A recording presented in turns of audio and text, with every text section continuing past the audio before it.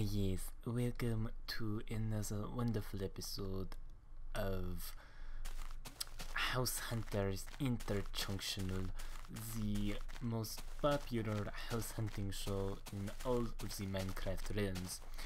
You see, Johnny was looking for a beachfront mushroom house, and we think we found one in the lovely suburbs of Swampy that suits his needs.